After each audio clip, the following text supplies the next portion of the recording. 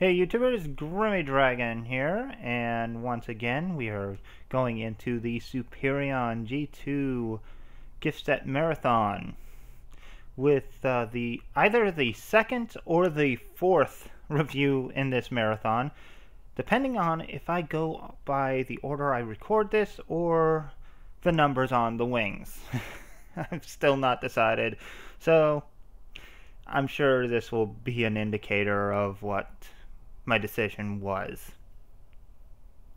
In any case, we have Skydive here, who, much like Firefly, doesn't do much to change the colors that he uses. There are some differences, like this is a more silver, like metallic silver plastic than what the standard Combiner Wars Skydive had, but the color layouts are pretty similar. You got the gray, and then instead of the black you got this blue color with the checkerboard tempo and the number 1 and a G2 Autobot badge, and number 1's on the tail fins. Since Power Glide, being the smallest and doesn't have a number, is going to go first no matter what, this might be the second review in the marathon, or the fourth, based on recording again. I shouldn't bother saying this, but whatever.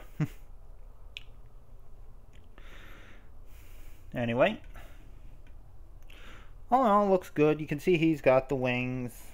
Well, he's got the weapons on the wings, which look nice. Very well done. And just for comparison, we'll get this right out of the way. We'll bring in the standard release Skydive. As you can see, very similar. Like, the only real differences are the colors. Like, the reds are now silvers and the blacks are now blues. Oh yeah, I did notice that these are silver instead of black, so there is a difference in the color layout. Okay, didn't catch that at first. So, very similar to what it was in the standard release. And I do like it. So, why don't we get him into robot mode and see how he looks there.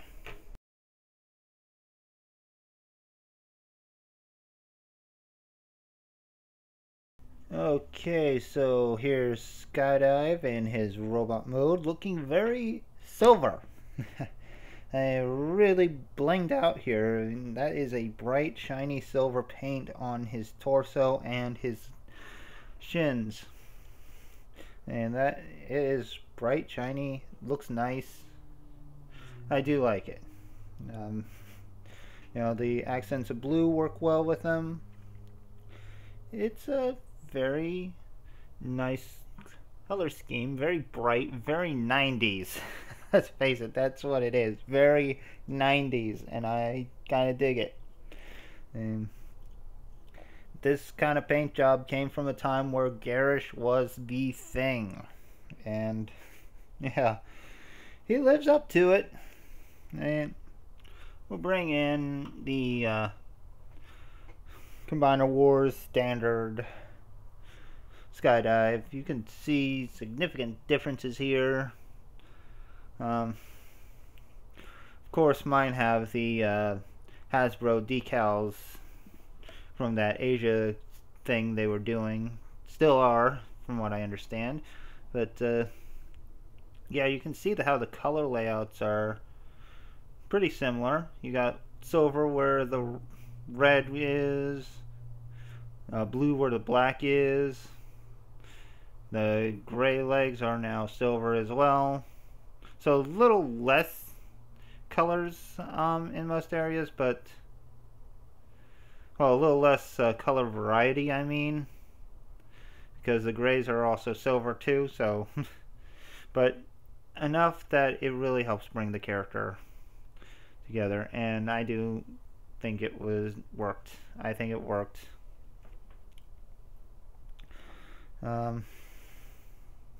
Yeah, so articulation, you got the standard ball jointed head, You got the ball jointed shoulders. You also have that hinge, which doesn't do much good, just for transformation. But you got bicep swivel, hinged elbow, a little loose at the elbow, unfortunately. You got a waist, always good. Ball jointed hips. Knee bend, almost 90, and you got a thigh swivel. So, yeah, nice range of motion. I think he turned out well. But the articulation was the same as the Combiner Wars figures, so yeah. For weapons, same ones. You got the double barrel gun and the missile launcher. Both done in blue, so they almost completely blend in with the arms, which is a shame because he actually does have painted silver fists that are completely blocked by these things. Still, he looks good. I like him.